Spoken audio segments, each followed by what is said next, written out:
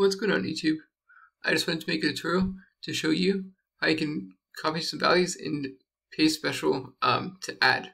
So we have an instance right here. We have column 1 and column 2 with values.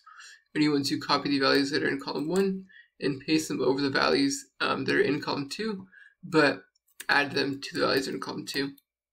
So to do this, we can highlight the values under column 1. So Shift Control down arrow, or you can use your mouse. Control C to copy. Highlight the top value that's in column 2. You can right click. And then right here towards the top, it says Paste Special. Click Paste Special. And then under Operation, you can just click Add. Click OK. Now, as you can see, 1 + 1 is 2, 2 + 2 is 4, so on and so forth. And a couple things to note. So one of the reasons why it worked the way that it did is because these are just values and these aren't formulas. It might not work the way that you have initially had in your head if you had formulas.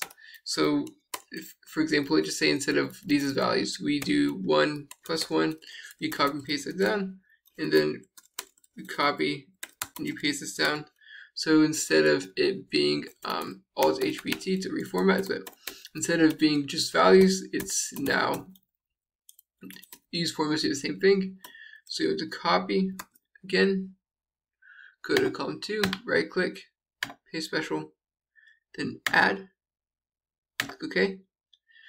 As you can see, this might not necessarily be what you're initially expecting, as it doesn't add the values, it adds the formulas. So as you can see, it was G5 + 1, and then it adds it adds a value if there's value in the cells that's being added. But here you can see the formula is added. So here was that +1. Here you can see the formula is added. So it's the original formula plus the formula that was in the cell that you're copying. So one thing to note is that it does paste values when you do the add, or you can also paste formulas. So formula that was original plus a formula that was on the left. So one thing to note is that I could influence your values quite a bit, as you can tell. As I hope you found this tutorial to be useful. Like, subscribe, comment. Let me know if you have any questions or comments. Have a great day.